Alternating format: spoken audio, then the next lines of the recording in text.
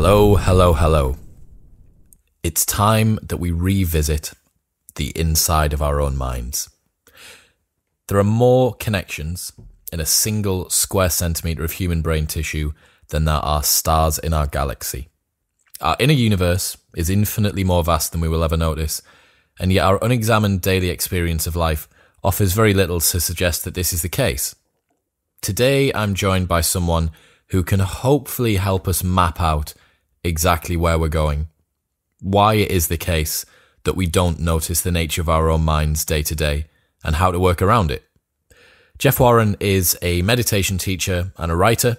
He's the co-author of Meditation for Fidgety Skeptics with Dan Harris, who is an American news anchor that very famously broke down and had a panic attack live on air.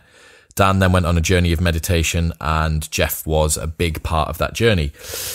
Now, I've wanted to get Jeff on for as long as I can remember, and his schedule is absolutely manic. I first discovered him on Joe Rogan's podcast and then read his and Dan's book subsequently after that. I'm also now rereading Waking Up by Sam Harris, which is an absolutely fantastic exploration into the sense of self, the nature of our own consciousness, and meditation and spirituality without religion. So it was very timely for me to sit down with Jeff. He gives us a lovely breakdown of why we should be concerned about exploring our own consciousness, as he calls it interpersonal hygiene, the meditation practice which everyone should be doing as often as they're washing themselves. And yeah, it was really eye-opening. Jeff's obviously an incredibly experienced guy in this field, and I felt like I learned a lot as someone who's read into it quite a bit already. So hopefully you do as well. Enjoy.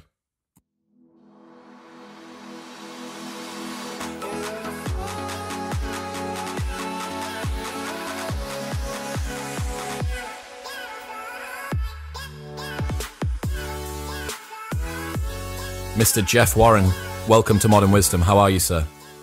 I'm good. Nice to be on, Chris. Fantastic to hear from you.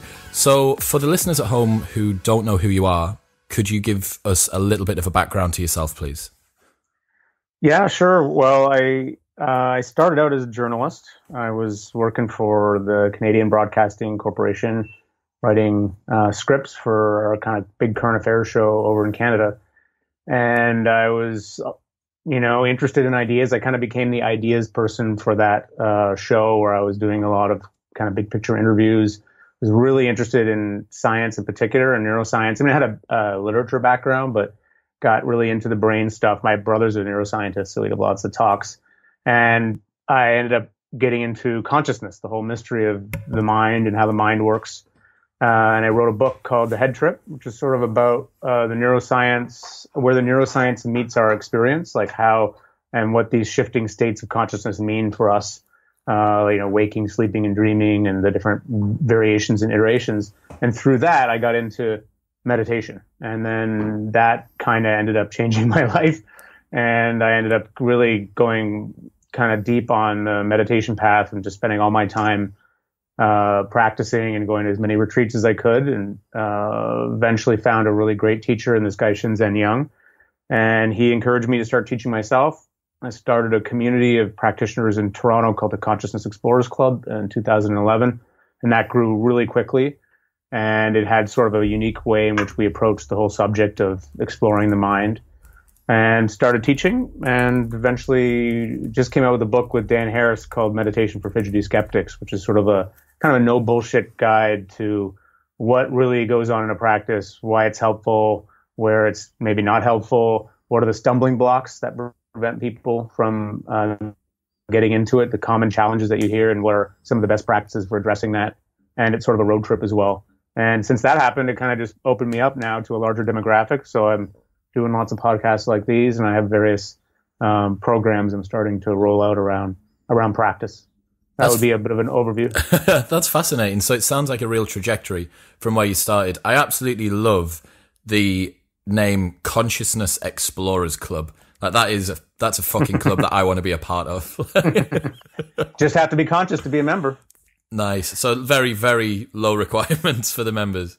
And not even, you can maybe expand it out to the non-human world too. Throw a few cetaceans in there, some ravens. Ravens are very skillful at certain mind moves, they say. So I would absolutely go to a consciousness explorers club for dogs.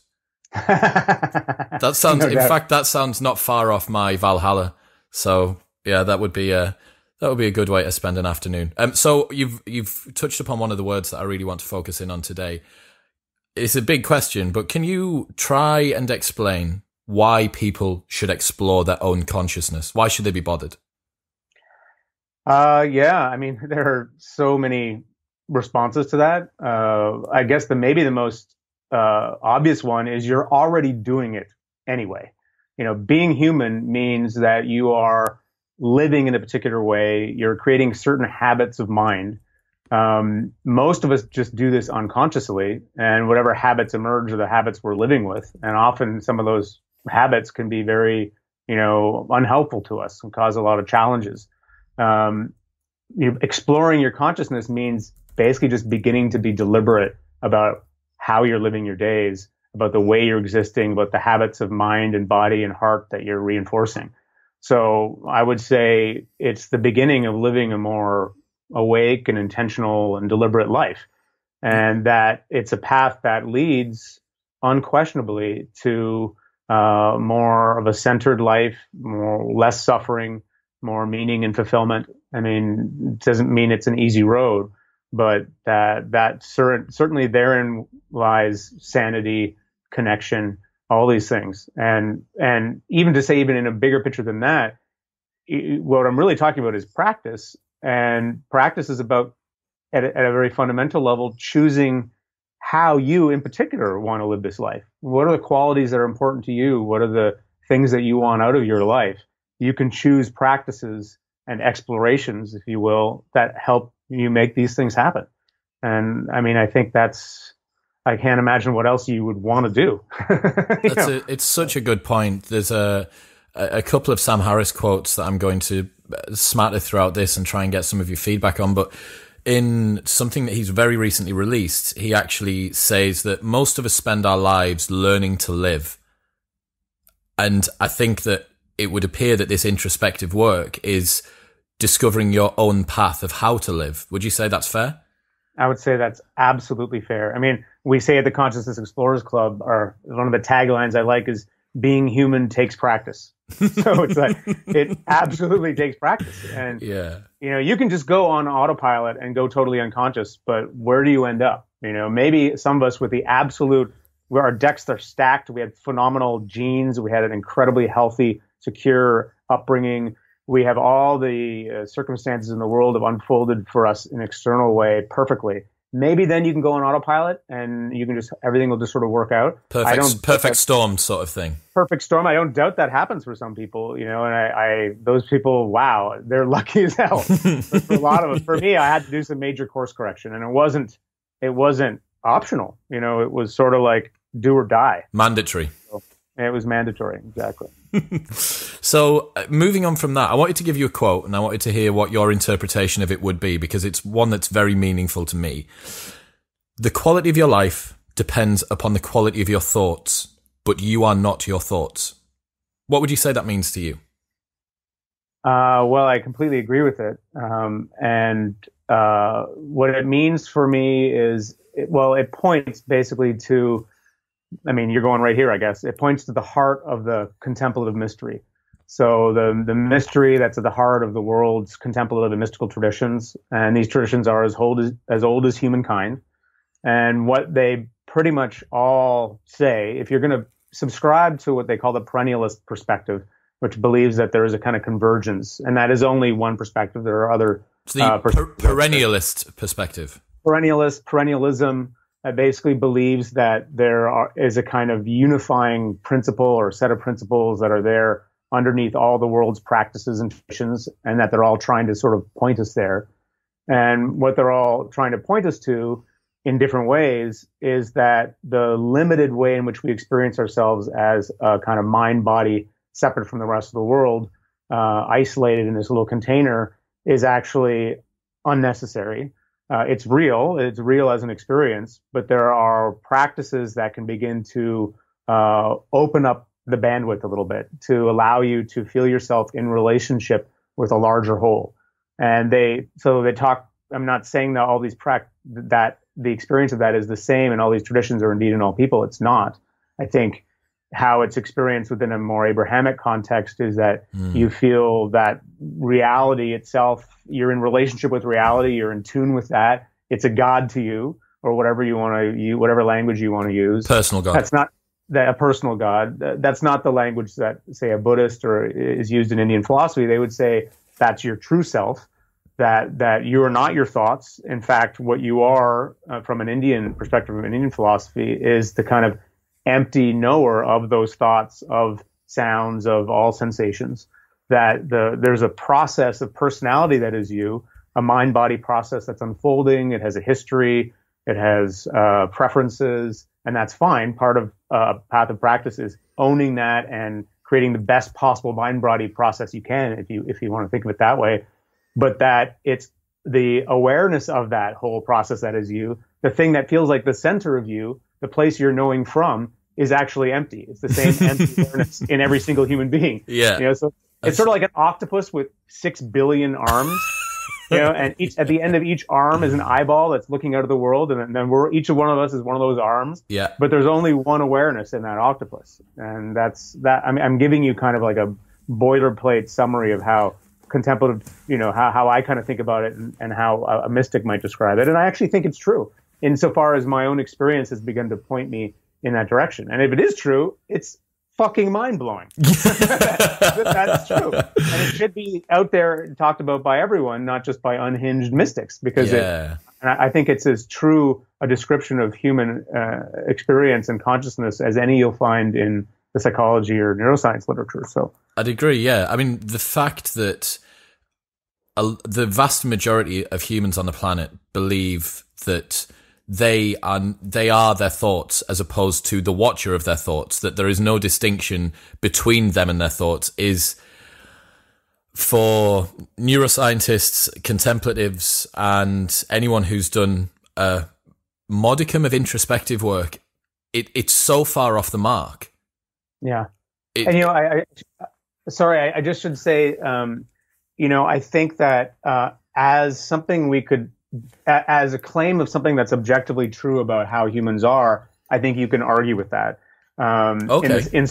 Insofar as you could say, okay, what you can't argue with is the experience of suddenly coming out of a thought stream and being able to notice it. So you can't argue with that. There's a real human experience of being able to pan back the camera and disembedding from a particular trance of thinking. Mm-hmm. What you could say is, okay, but are you disembedding from that trance into just a broader trance, and so a broader view? And so, in other words, it's thoughts all the way down, which is perfectly legitimate. Actually, that has partly been my experience in insight practices. You think you're free, and then you realize after a while that actually you're trapped in another kind of layer, and then you pop out again and pop out again. Yeah. But what's important to me is not to make any kind of claim about any kind of objectively, quote, true claim about how this works. My only interest in saying it's true as an experience, and as an experience, it has great value. It can really help us with our suffering. It can really help us get out of habits of mind that are very, destructive. And so I'm interested in what's going to help people. I'm much more interested in that than I'm interested in what's true about reality. So I kind of have to make that, you kind of have to say that in the world of consciousness studies, because you're operating in a very weird and interesting medium. It's not quite like other mediums. It's a medium where, the subjectivity itself is kind of changing what it's learning and what it's understanding. So you have to be kind of humble about how you talk about that space, because it's all very mysterious. The paradigm and the framework that your understanding is within is constantly shifting, and the meta fact that the only way that you can appreciate my subjective experience is by me telling you, which that you then subjectively interpret. It's like Inception. Exactly. It is like Inception. I mean, which is actually a fine film. It's a fantastic motion picture.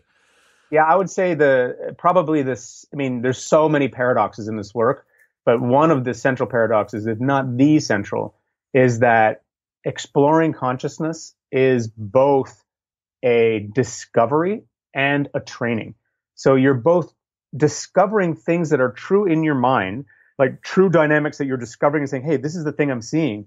But in the act of seeing it, you are changing what you find. So you can never entirely say, are you discovering something or are you creating it? There's no place that you can stand in that has with absolute confidence that could say it's one or the other, and it's probably both in some way. So, which I think is good news for this whole, for us in terms of our health, in terms of our happiness, because it means that we can change what we find. Well, it allows you to build a road towards a destination which you want to get to. And as you're building the road, you learn how to build the road better. And as the road continues along, you can then move forward and back down it. You've seen where you've been, you've laid it, and you get a better image of where you're going in the future. You're totally right that as you do your training, the capacity that you have to move on and your direction becomes more zeroed in, hopefully towards whatever it is that you're aiming for, enlightenment or self-actualization or a better understanding of the self or wherever it's heading. Absolutely. That's true. And it's also true that the whole thing is still really shot through with mystery and surprises, and that you can have an intention, you can have an idea of what you hope will happen, you can be going in a particular direction, but life isn't going to confirm itself according to your biases. No. You may have an idea or an agenda of what's going to happen, but it can still go in a different way. So there's a continual dialectic between you have an intention and that you're clear about, and you move forward, and it helps build up a particular kind of road, but you're also open to the unexpected. And that's what creates a lot of wisdom, is in that capacity to kind of hold those two things at once, where you're moving forward, you're deliberate, you're building your own reality in a certain way, but you're also humble enough to know that the thing you're building is only a small sliver, and that reality itself will have much to say about it. Yeah. That's a lovely way to put it. So you've touched on the external world there, and I wanted to move on to that as well. So bad things will happen to you, and good things also will inevitably happen to you. How does meditation change how you're going to feel about them? Yeah, well, again, I would say it depends a little bit on the kind of meditation that you're doing, but the technique that I'm really sort of most passionate about, I guess, or at least I had the most experience in, is a mindfulness technique. And the essence of mindfulness, as I see it, is it's really about disembedding from trance. It's about coming back to your own awareness and using that awareness to notice how you were operating according to a more limited set of principles. And suddenly you can see a particular thought pattern, a particular way of relating to the world that you were previously in unconsciously. As you get more experience with mindfulness, you start to see that that's happening. And in the act of seeing, you're no longer in that pattern. So there's a freedom to potentially then begin to change it. So that is unquestionably enormously valuable piece of information to know. It's super liberating, right? It's liberating you from the inputs of the external world to one degree or another. This is not as saying that you're no longer going to be subject to the forces of gravity or a car hitting you, but that your ability to be able to... Corey Allen, who I did a podcast with a few months ago, referred to it as the mindfulness gap, which I think is a lovely way to put it. It is that gap, it's that breath between something occurs and your reaction to it, or your thoughts about it, or a thought occurs and your capacity to not allow the next thought that comes careering into view to be what you think about, that you can simply observe it and watch it go by like cars on a road or birds in the sky. Absolutely. That's super well said. I mean, let's just unpack that for a second, because it is really, really deep and really interesting. What we're talking about here is you start to learn to live in that gap. So you start to learn to get more and more space around what's going on in your experience. And then at a certain point, you start to realize or feel that more spacious place is more a truer description of who you are. And the trajectory in a mindfulness practice, I mean, we can be really clear about this. The trajectory in a classic Buddhist mindfulness practice is happiness independent of conditions. So independent of whatever is going on in your life, whatever horrible external circumstance is happening, if you can get enough space around it, then you can experience that circumstance not as a hardship, but as what they would describe as a purification, as another opening to go deeper into your life. And that's boggling to try to consider what that would look like. Yeah. But that is what I've done a lot of interviews with lots of very, very, very senior teachers. And that more or less is a version of what they describe. And so that's really interesting. And that for me brings up a lot of questions around, first of all, do I want that for myself? Isn't part of being in the human experience to be identified, will that affect that at all? And what they tend to say is no, that as you get more and more space around your experience, you develop the option to kind of ride with the energies of your life in a new way. So there's a kind of bouncy spontaneity and playfulness that can emerge. And it doesn't say take away from, it's not like you're dissociated when you're dealing with a tragedy in your life. It's more like the tragedy, instead of being something that's purely causing suffering, is experienced with a much deeper and rawer sort of poignancy I think is very deep and meaningful. So yeah, that's what I'm saying. Totally. I think a nice analogy there would be the equivalent of you being in the swell of a wave and it carrying you into shore as you're sucked underneath, or you surfing the wave and allowing the bounce, playfulness, as you say, the control. You are using the waves of your life, but you are in control of them and you're riding them, as opposed to being carried along at their will. I think it's a perfect metaphor. And as someone who surfs a lot, I love it, because it's true. And actually it's interesting because it sort of says, in initial early Buddhism, it was, some people describe early Buddhism was more about, transcending suffering, getting into this place of true freedom and enlightenment, so that you're happy independent of conditions, but then you're also just kind of chilling out and not really doing much with those conditions. So within Buddhism, they started saying, hey, what's the point of that? We should really be all about coming back and to try to help other people. And so that became sort of second wave Buddhism. But then you have sort of third wave Buddhism within Tibetan Buddhism that was saying, yeah, that's true too. And let's make it about energy and play and riding that life, and much more of a joyful kind of take on it. That's more of a tantric take on it. Yep. And so I think that's a really wonderful, when we get to that stuff, then it kind of meets the kind of self-actualization movements that came out of the West and these kinds of ideas, that there is something about just, playing with our lives and creating the most beautiful life that we can, in addition to finding that freedom. That it's both of those things. You're totally right. I used this analogy with Coriel, and I'm going to use it again with yourself. So do you watch Game of Thrones?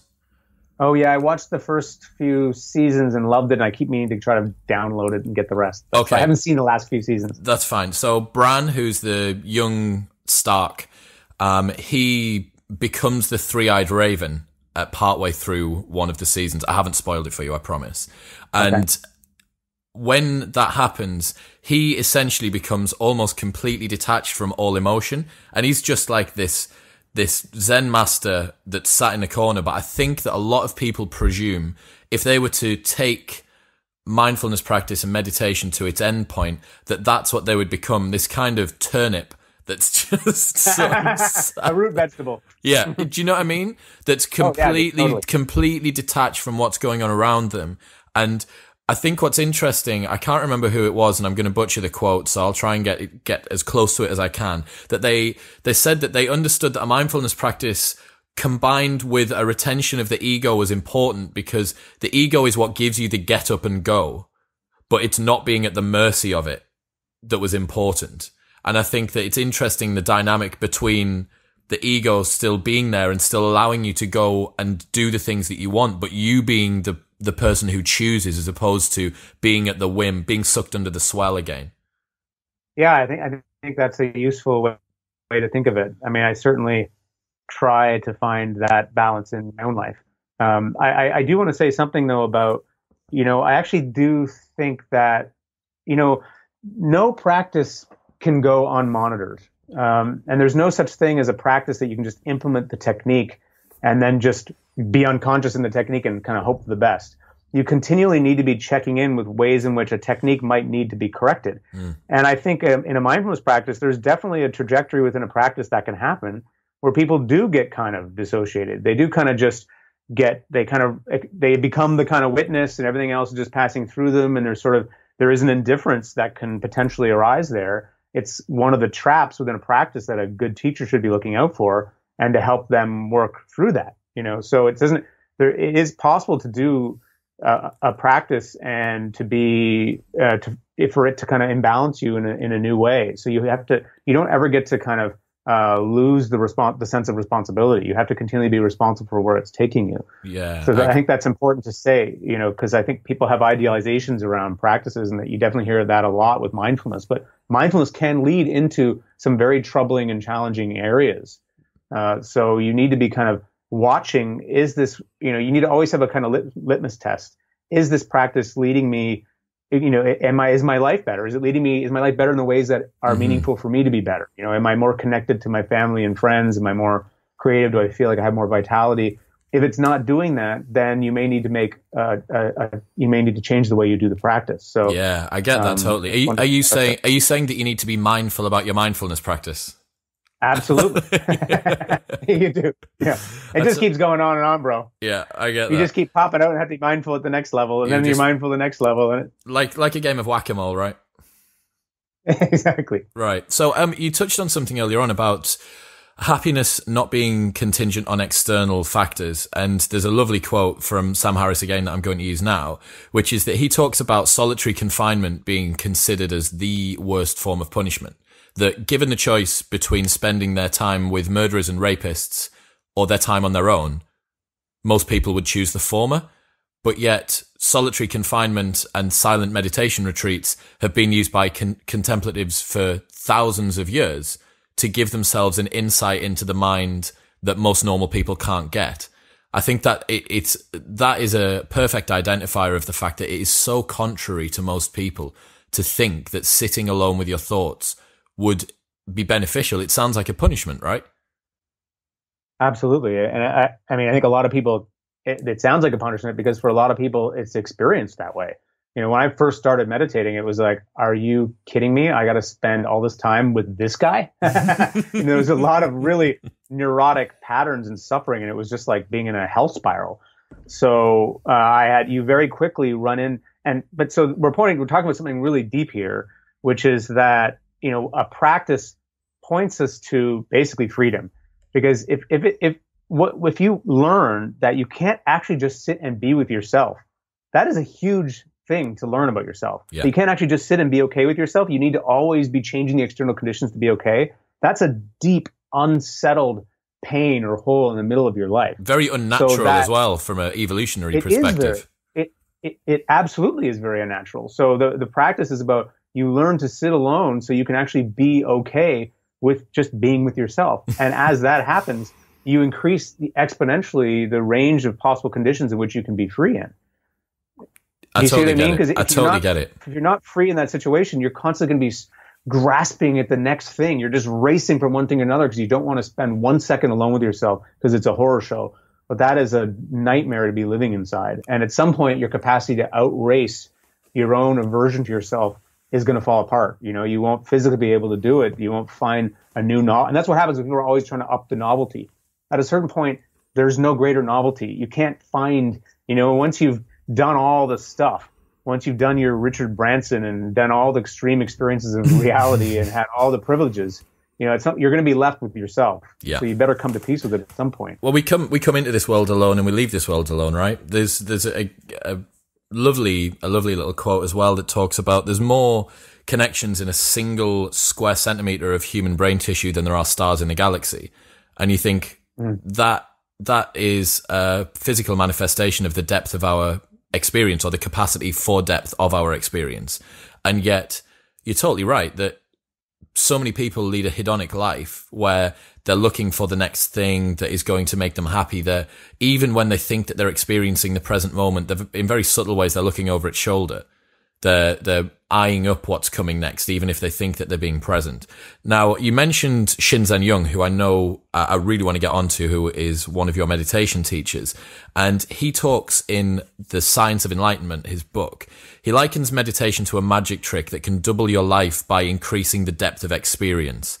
I wondered if you would be able to explain to people what that actually means and how that kind of manifests itself, especially moving on from what we've just talked about there to do with the novelty and the chasing the next thing.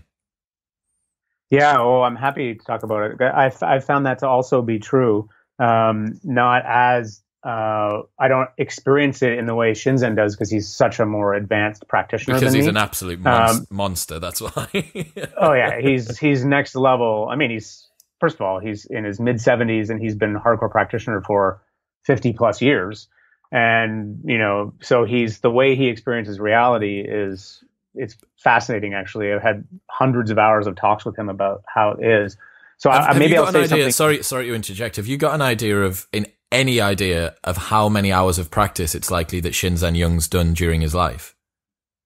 That's a great question. I'd have to ask him. I would guess probably upwards of 60,000 hours. Oh my God.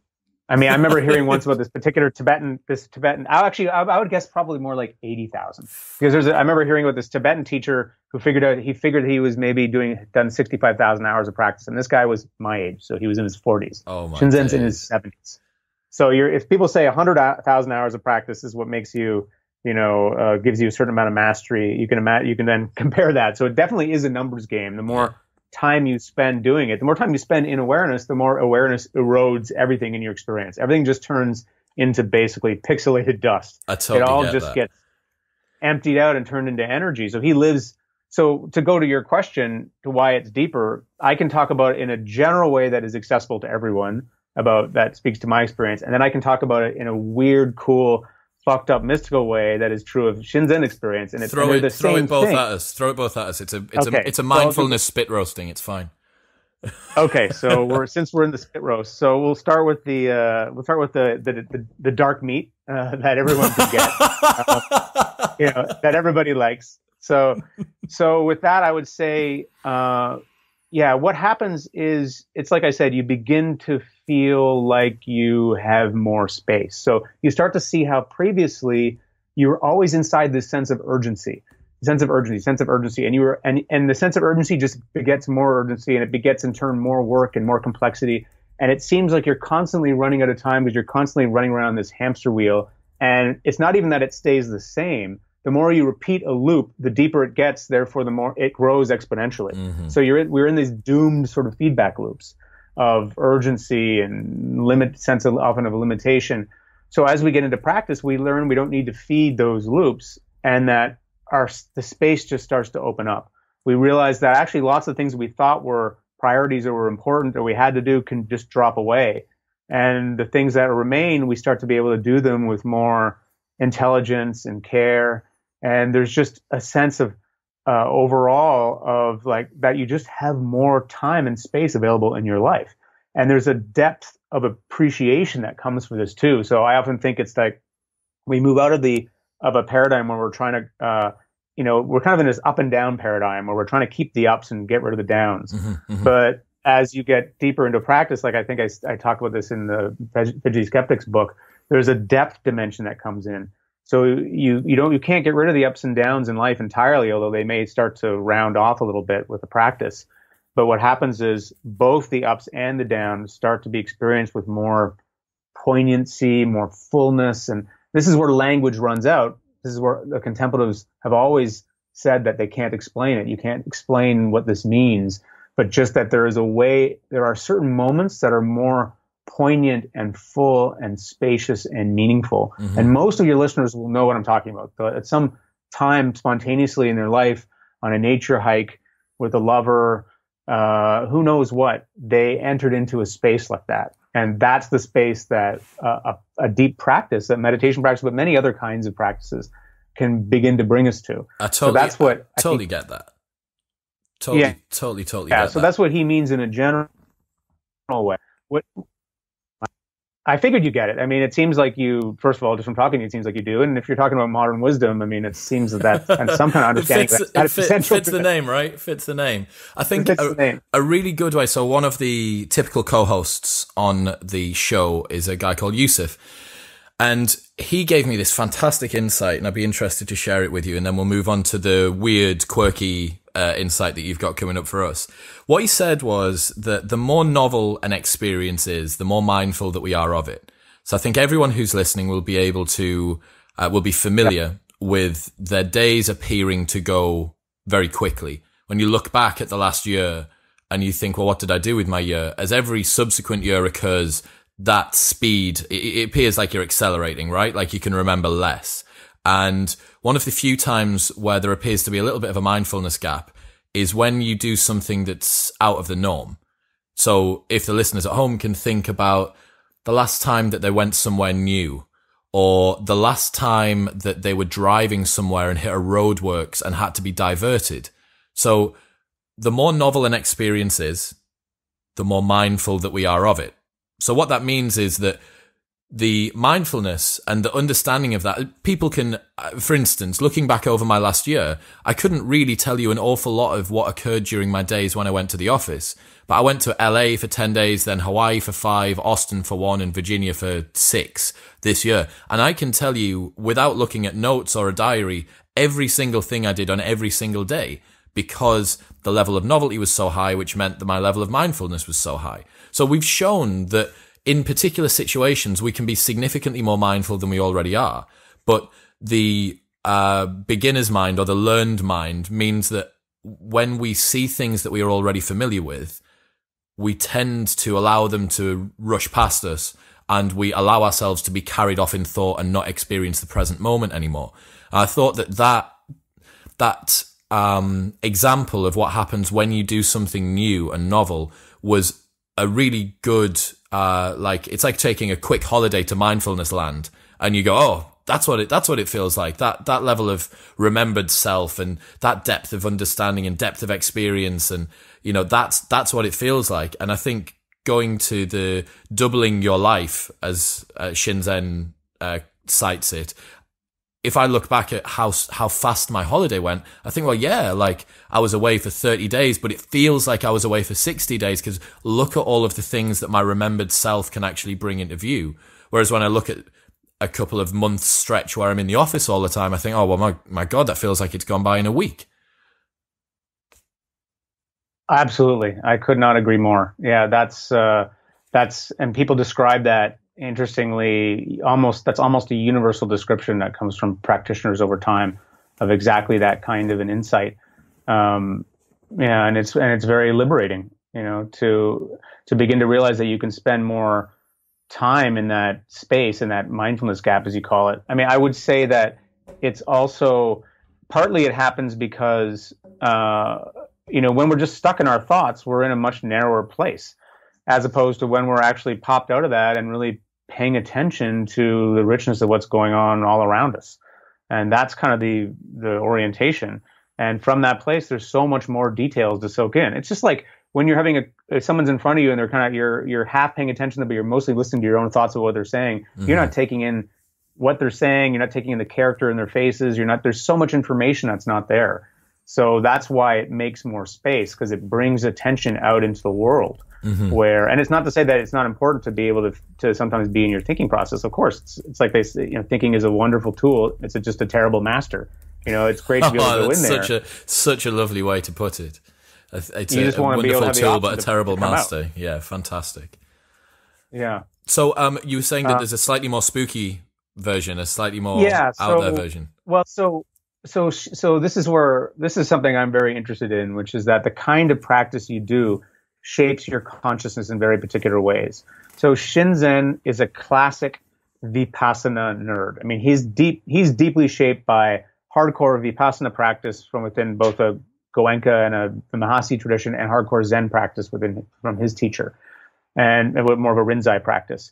So, and his main training that he has done for himself, it's in concentration, clarity, and equanimity. But I would say in particular in the equanimity and in the clarity. So, and in all of them together. But the clarity means that he spends every moment he's trying to notice the beginning of each moment. He's trying to hear the very beginning of each sound. He's trying to feel the very beginning of the sensation of breathing. So he has zoomed up the resolution of his consciousness now so that he's able to notice the moment sensory experience begins to emerge into consciousness. Most of us, there's a kind of delay, but there's this unconscious processing that happens where underneath the threshold of consciousness, where something, a stimuli comes into awareness, and then it gets sort of moved up into the higher levels of processing, and it pops out into actual conscious awareness. But it entered the brain earlier. And so what some meditation research is showing, and what Shinzen believes and what his experience describes, is that he's slowly lowered the threshold of his conscious awareness down into the area where the old turbines are, the kind of under the basement of the mind, stuff that's normally unconscious. He's in the belly of the beast, is he? He's in the belly of the beast. So he experiences each moment as that more and more as that moment begins. So his experience of reality is everything is a kind of gushing fountain of energy that emerges before it crystallizes into anything, before it gets tagged as tree, as person, as emotion, as thought. It's just this blooming openness of experience. And he's oriented himself to the empty space out of which that bloom arises. Because if you think about it, like, what is the ground of consciousness? You know, what is, all right, if we're looking out at trees and everything, but really we're looking at a TV screen. You know, all this is built by our consciousness. It's a model of the world. And what you can realize is that you can, in a sense, turn off the model, but there's still a screen. Yeah. And that's kind of like the empty ground or the emptiness or whatever you want to call it. And some people call it the full version of that is awareness. When there's something in it, it's aware. When there's nothing in it, it's emptiness, and there's no awareness, there's nothing. Mm-hmm. So he experiences reality as blooming out of emptiness at every moment, and he knows himself as that emptiness. And so therefore he lives a deathless life. Can you even begin to imagine what it's like to experience Shinzen's life? What it would be like to be him for 5 minutes? I've had not really, but I would say yes and no. Like, I have had a taste of some of that because I've done a lot of practice. So I've had experiences like that, maybe not as. So this is the other thing you realize. Practice, there's a depth dimension to insight. It's like an iceberg, you know, and it's always the same insight. It can just ever be deeper and deeper and deeper and deeper. Yeah. So I have thousands, tens of thousands of times I've had deep insights into impermanence. I've had insights into the liberating power of equanimity, of purification. I've experienced myself to be part of this larger process. I've felt myself emerging out of the zero, but the way in which I have experienced that is superficial compared to the way, say, someone like Shinzen does, because it only gets deeper with time. And I mean, wisdom is learning from experience. So insight is learning from experience. So the longer you are in experience, the more you create that direction, that trajectory of more openness, of being in relationship to the space, the more exponentially quick that grows, just like a bad habit grows. And eventually you're inside something that's so foreign to what you were when you began, and yet you can see that it's the same principle operating all the way through. Does that make sense? Totally get it. I think one thing that I'd love to get your thoughts on is the difference between state and trait changes that occur within meditation. I discussed this with Corey Allen, and I've discussed it at length with a number of my friends who are significantly more experienced meditation practitioners than I am. But I think a lot of people expect the trait changes to manifest themselves. I'm going to do my 30-day course and then I'm not going to feel anger anymore, or I'm going to be completely immune to negative emotions, or I'm just going to have this blissful happiness all the time. And I think reminding people to focus on the state changes, how it feels when they meditate, as opposed to the Brandon Stark turnip in the corner analogy again. I think it's good to focus on that. And I wondered if you had any thoughts about the state versus trait changes that occur during mindfulness. Yeah, no, I think a lot about it. I think, ultimately, so I think of it as 3 levels. I think of it as state. It starts as state, then it goes into trait, then it goes to state and trait. I think of meditation as it's something that happens at 3 different times in the same moment, you could say. So there's the in the moment experience of meditation where you sit down and you pay attention to your breath, and it can many techniques can start to create a temporary state change right there. You can start to feel more calm. Your anger can start to be metabolized. You can go into states of bliss, of whatever. You can create a state change. That's practice as it unfolds in the moment. Mm-hmm. But then you have practice as it unfolds over months and years. And that's what generates the trait change. So you practice being more friendly, for example, and you can start to feel more friendly as a state change in the moment. And over time, doing that more and more, the default baseline of friendliness starts to increase. So the trait of friendliness starts to become easier and easier to get. And that's the second. So that's really what we're looking at in a meditation practice, is looking at the scale of months and years. There's a scale of the moment that makes you feel better in the moment. Sure, that can do that. Or it can actually make you feel worse in the moment sometimes, because meditation doesn't always go easily. But over the long run, it begins to create those state changes. Now, there's also a third scale, and that's the scale of a lifetime. And that's really what the deep end of practice is about. The deep end of practice is pointing you towards the whole of your life, to beginning to experience yourself as a larger whole, beginning to feel yourself in relationship to the whole of your life. That's kind of the deep, meaningful stuff. And as that starts to come really online, you have a combination of the state and the trait, where the trait becomes so well entrenched that you're more likely to be in that state all the time. Yeah. Maybe not 24/7. As Shinzen would say, the small self always comes back. There are always going to be times when you're going to fall out of that, when you're going to get into, you're going to forget yourself and get into a more limited pattern of reactivity or whatever, but then you pop out of it again. And the time you spend in that more spacious place just gets bigger and longer over time. So is that helpful, that way of describing it? Totally get it. Yeah. So going back to the individual practices, what are your thoughts on guided versus unguided meditation practices? I think it's really user's choice. So some people, I think, especially for a beginner, it can be really helpful to have that orientation. I mean, mindfulness means remembering. It's sati.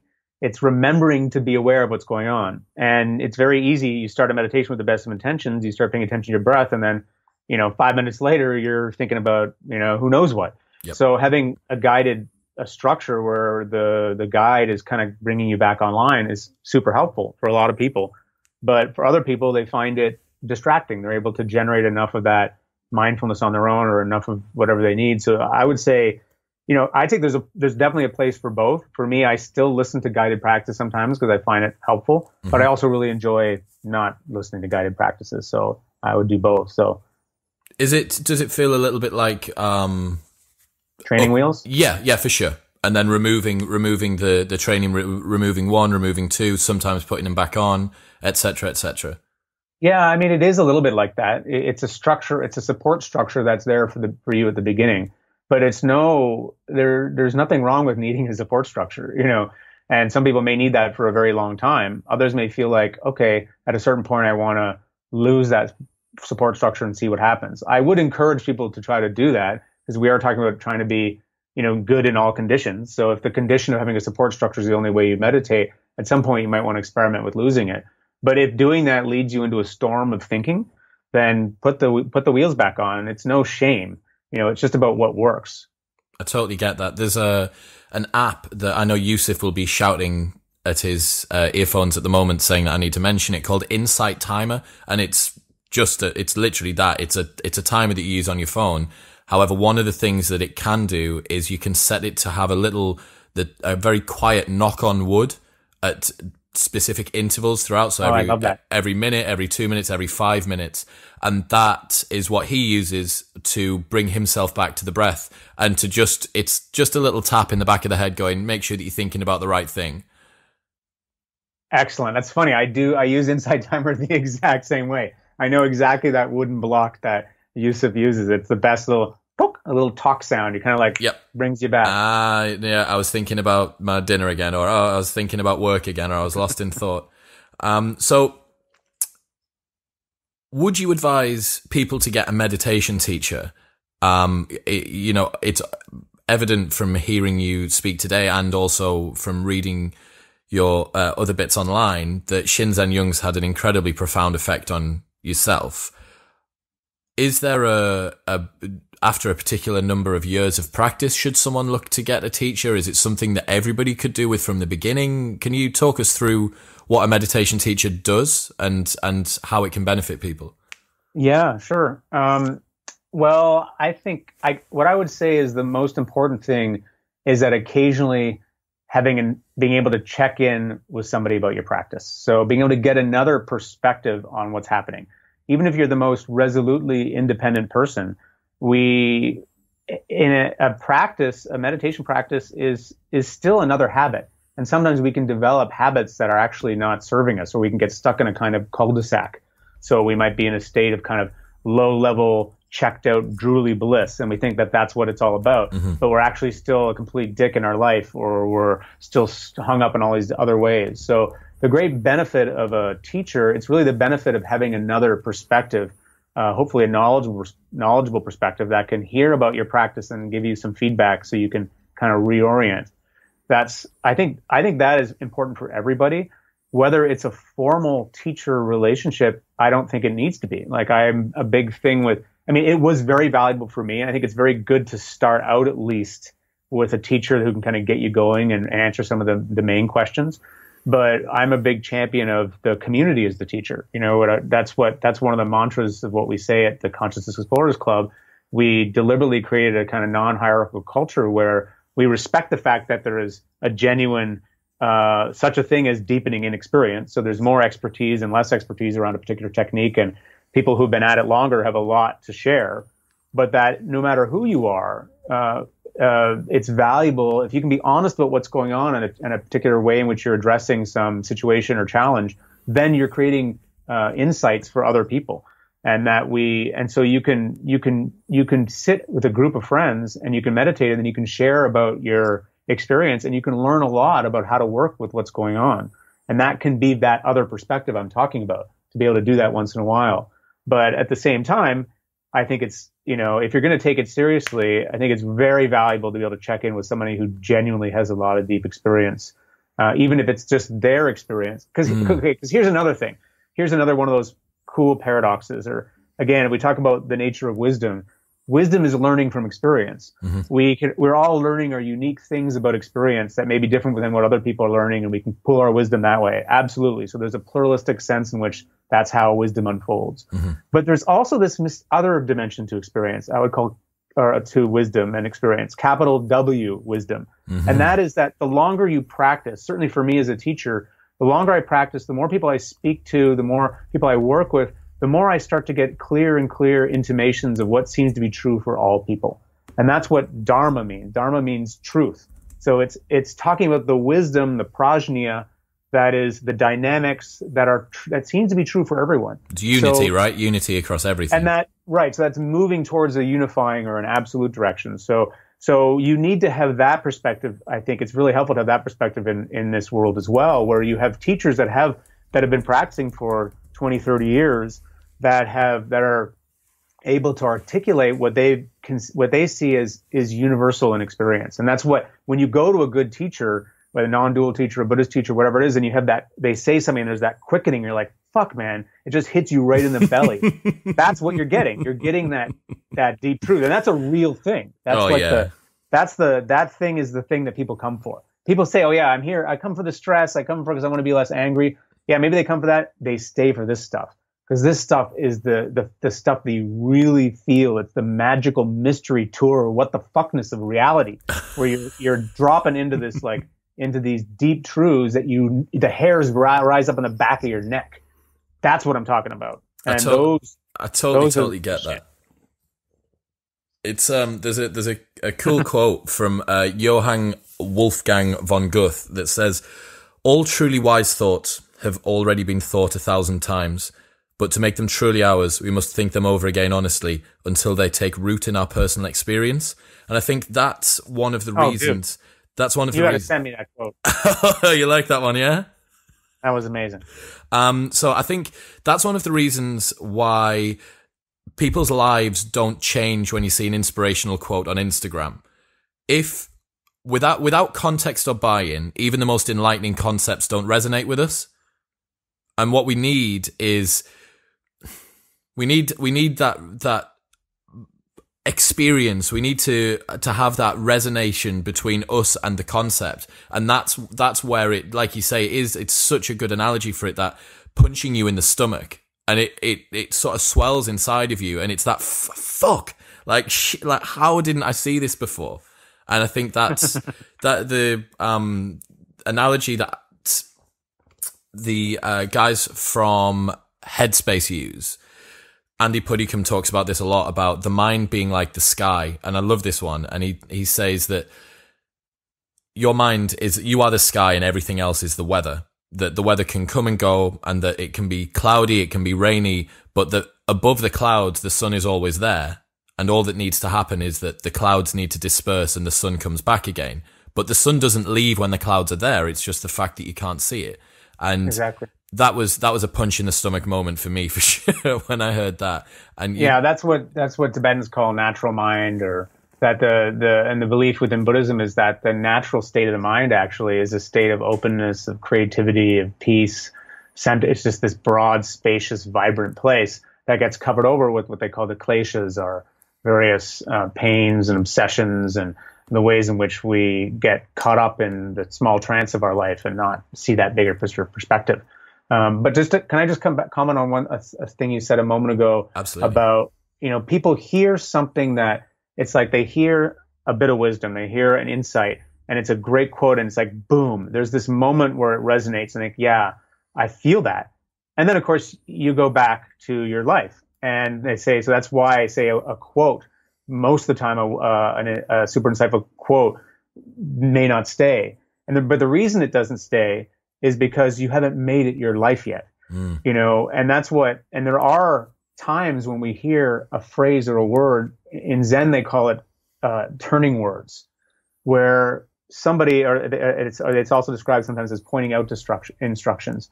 Somebody describes something in a particular way, and it just shoots through all your guards. It is so totally vividly true that it lands in your belly, and sometimes so deeply that it does create a permanent change right there. To the listeners at home, I promise that we haven't actually rehearsed this, but Jeff, I'm looking at a quote in front of me from J. Christoph, which says, "An avalanche starts with one pebble. All you need is the right one."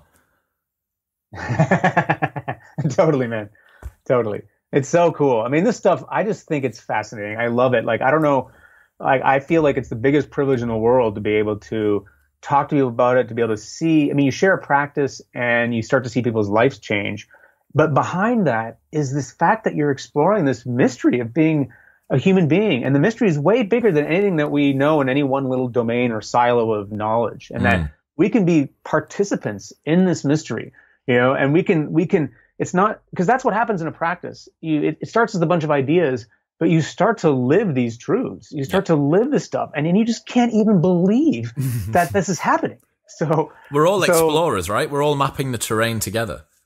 Man, that's how I feel.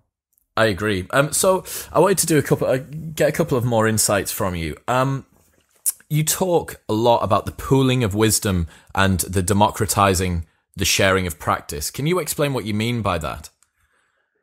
Yeah. So it's partly what I was saying about the community is the teacher.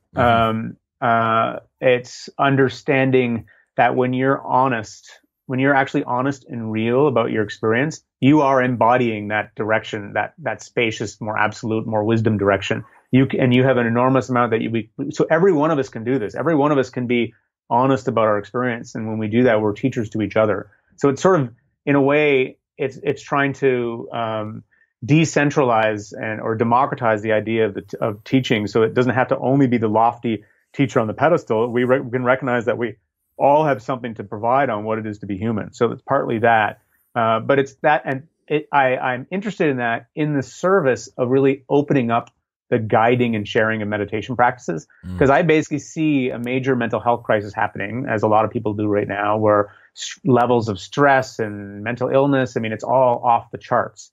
And we don't have enough meditation teachers who've spent, like Shinzen, 50 years in a monastery to able to kind of meet each one of those people. So we need to start empowering many more practice groups to be out there, and they need to be able to be, it's okay to have an amateur practice group. It's more important to have an amateur practice group with amateur teachers than to be not practicing and teaching at all. So I'm really interested in what is the minimum people and groups need to know to be able to safely share meditation practice. Minimum effective dose, so to speak. The minimum effective dose, but also the minimum way to how to do it safely and effectively. Because there is a lot of, because even as I'm saying this, there's a lot of stuff coming out now about what people would call the dark side of mindfulness, and what it, which is, there's a few things there. But I was going to say, what's that?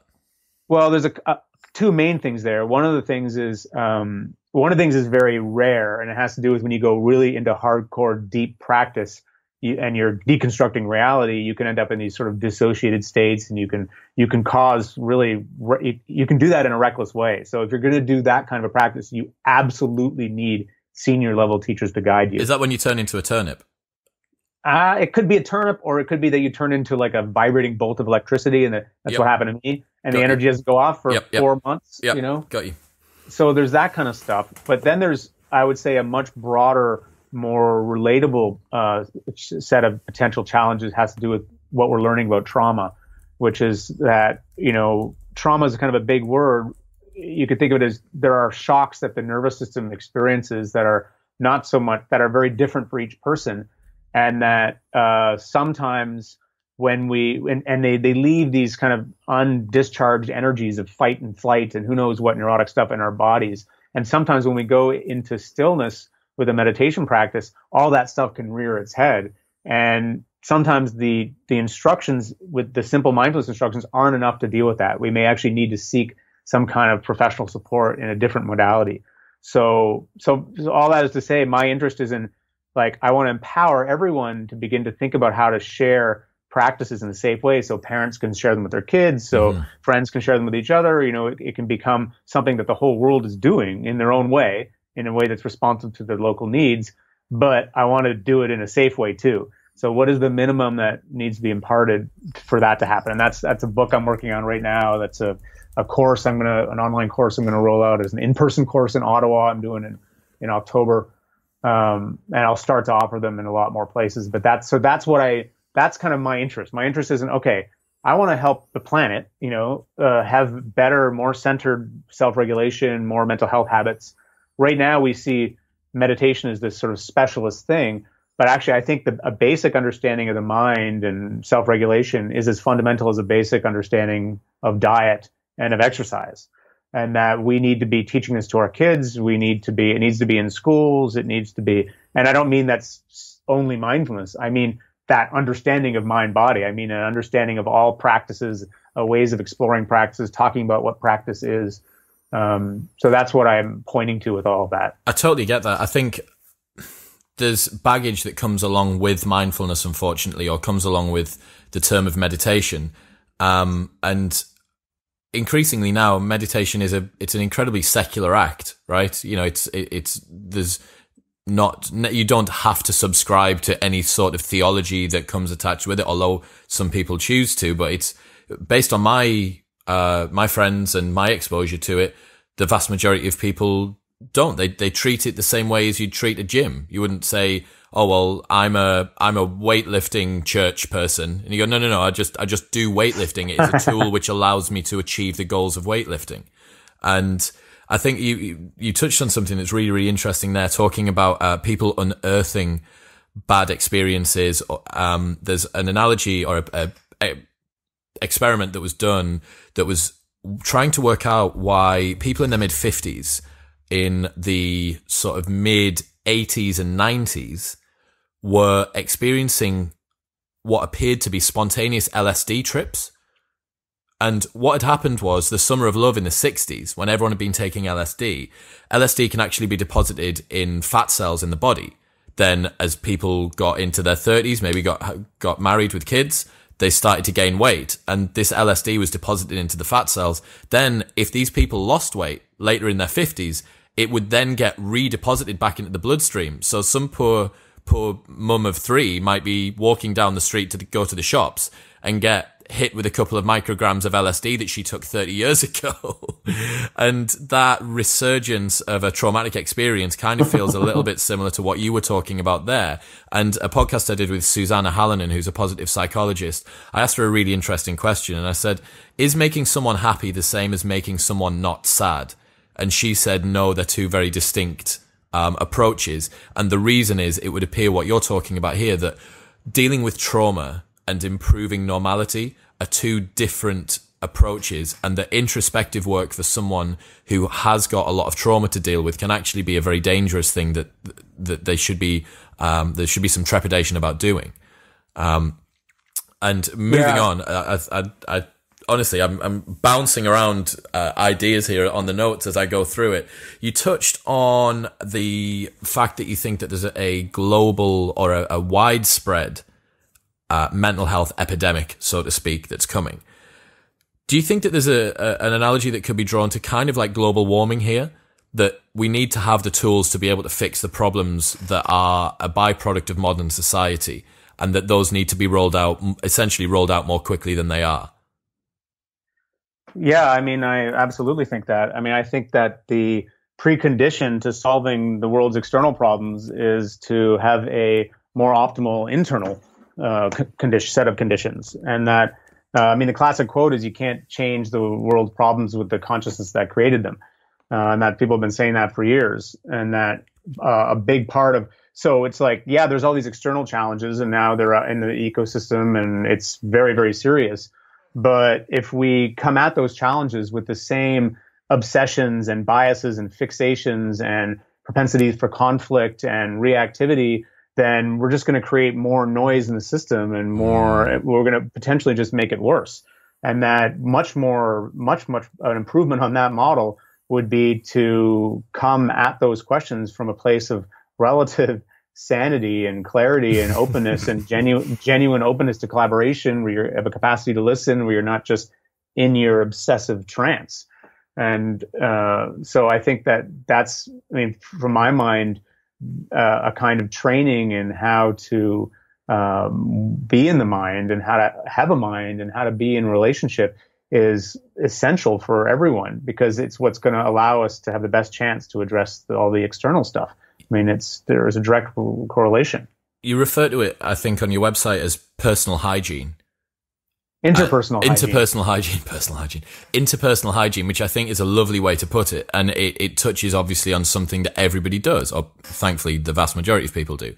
And treating it as a must do, not a should do, is probably what feels to me like the best way to go about this. So what's your sentiment at the moment about the trajectory of the mindfulness movement right now? Are you hopeful? Are we at crisis period? Sort of, where's your head at with it? I mean, I may have a slightly different perspective on it than other people. Like, I kind of take the big picture view. Mm-hmm. You know, I think it's great to me that there's a big explosion of interest in mindfulness. Just like I think it's great that there's been a big explosion of interest in yoga. I think what I see across the board is there's just more interest in practice, and people beginning to take responsibility for themselves, and people realizing the value and importance of these self-care practices, whether it has to do with body practices, diet practices, mind practices. Compared to the kind of, there's so much more consciousness around this now than there was 50 years ago. You know, everyone's thinking and talking about these kinds of things. So that's the trajectory I look at. And I think it's a great thing that that's happening. Whether within mindfulness itself, of course, within that, there are going to be people who are able to, there's going to be let's just say that there's different levels of the ways in which the mindfulness is being taught and being disseminated, and that some people can be emphasizing parts of mindfulness that may not be, that can be a little bit reckless, or and there's things you could criticize about in the small picture of whether this is really the best thing for here. I mean, for example, there's a kind of, as soon as mindfulness gets big, all of a sudden it becomes the big panacea. Now it's going to be the answer to everyone's problems. And now everyone's talking about mindfulness. You can get mindful mayonnaise, mindful freaking butterscotch. You can have, mindful, whatever, like classes on mindful, like lawn trimming. Yeah. It's just like, and what happens then? Well, first of all, people are making way too many claims for it because it's not magic, and in what you just said there, say you come across major traumatic symptoms, mindfulness can really help with a lot of that. It can also exacerbate them. So it needs to be done in tandem with other modalities, in certain situations. That's just true. And then there's some of the ways in which it could actually be genuinely reckless. Like you get into doing a serious mindfulness practice. If you have a lot of those destabilizations already, you can make things worse. So there has to be some thinking around that as well. It needs to be done responsibly then, I suppose. It needs to be done responsibly. It needs to be seen as just like it's another tool in the tool belt. It's great. There are other things that are great too. But at the same time, you also don't want to be like, it's also very easy for there to be a backlash. And we're already seeing that too, because everyone hears mindfulness everywhere. People think, oh, fuck, I know what this is. Mindfulness is stupid. I'm just annoyed by it. Or just because you're you're just a reactive dude, you're like, screw that. I'm not going to look at this at all. And now all swaths of people aren't even looking at mindfulness, or they think they know what mindfulness is because it's so simple. Oh, just bringing stuff into awareness, which is part of it.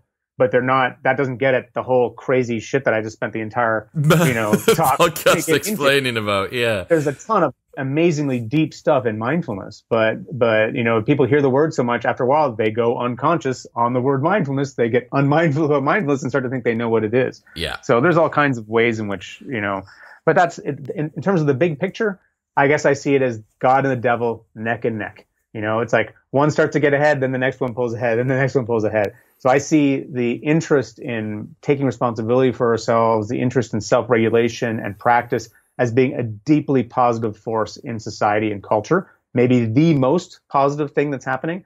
But at the same time, things are fucking up exponentially all around us. The environment's going to hell in a handbasket. Mental illness is just shooting up the Richter scale.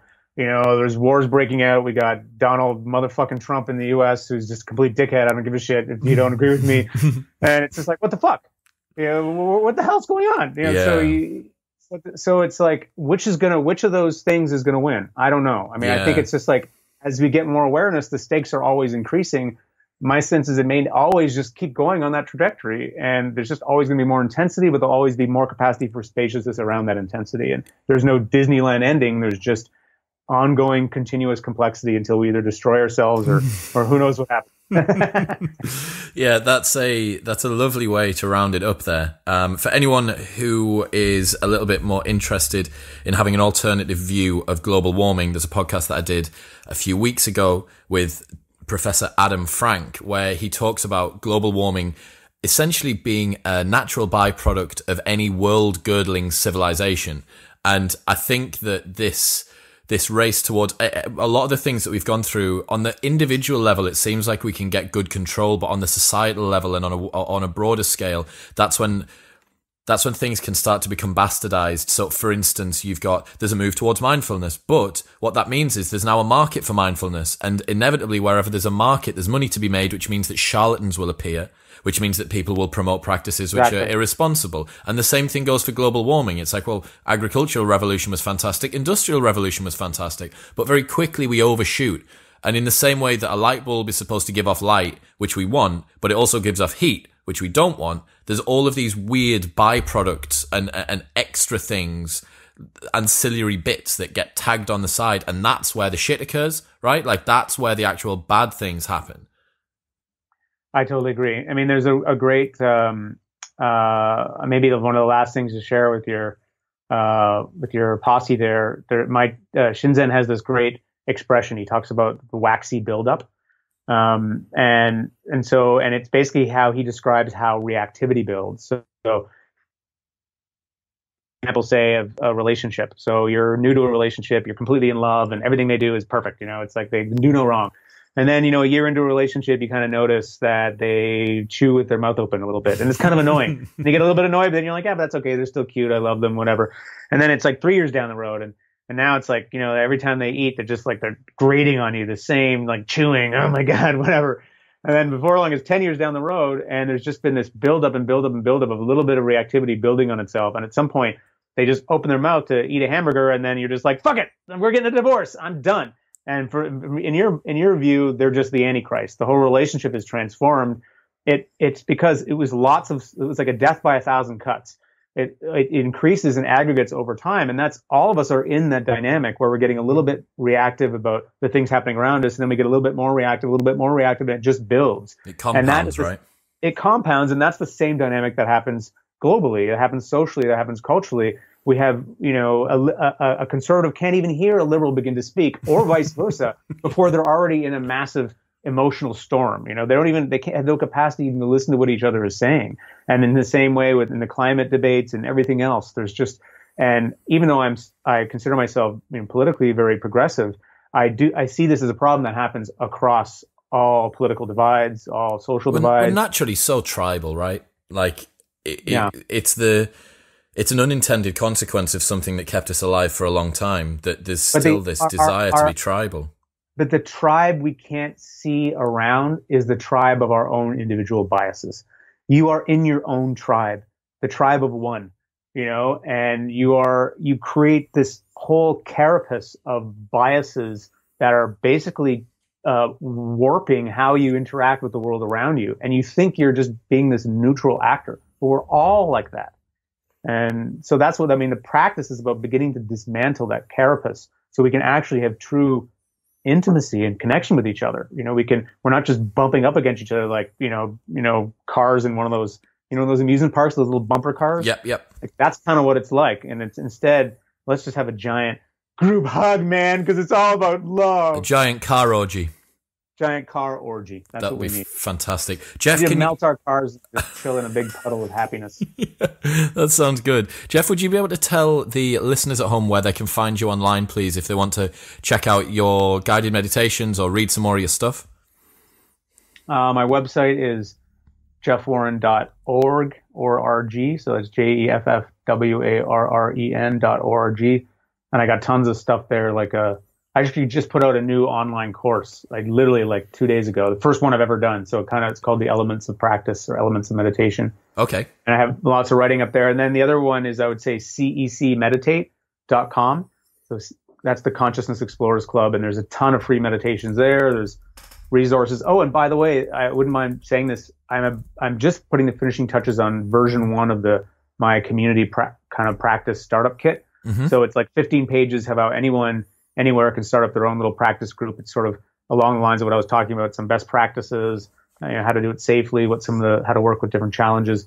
And that should be free. That'll be in the next CEC newsletter, and it'll be in one of my next newsletters. So if you sign up for those, you can get that, and it's no strings attached. There's no money. The CEC is a nonprofit, so we're actually a registered nonprofit. So fantastic. Well, I'll make sure that the link to everything is in the show notes below. Meditation for Fidgety Skeptics will be in there. The head trip will be in there as well. All of the stuff that we've gone through. There's a really cool study, which I'll actually send to you as soon as we get off the air, which explains from an analytical perspective, the experience, the differences in experience of life at 50 hours, 100 hours, 500 hours, 1,000, 5,000 and 10,000 hours of practice. It's a really, really interesting read for anyone who wants to start to understand the trajectory of mindfulness practice a little bit more and maybe begin to get a sense of what Shinzen Young understands on a daily basis. But Jeff, it's been an absolute blast, man. Thank you so much for coming on. I'm excited to see what you do as you move forward. Consciousness Explorers Club. I'm definitely going to check that out. And it's been awesome, man. Thank you. Awesome, Chris. It was my pleasure, and there's all kinds of awesome insights emerged from you. So I'm glad you're doing this podcast for folks. I appreciate that. Thank you very much. Have a good day, man. Okay, bye. Bye-bye.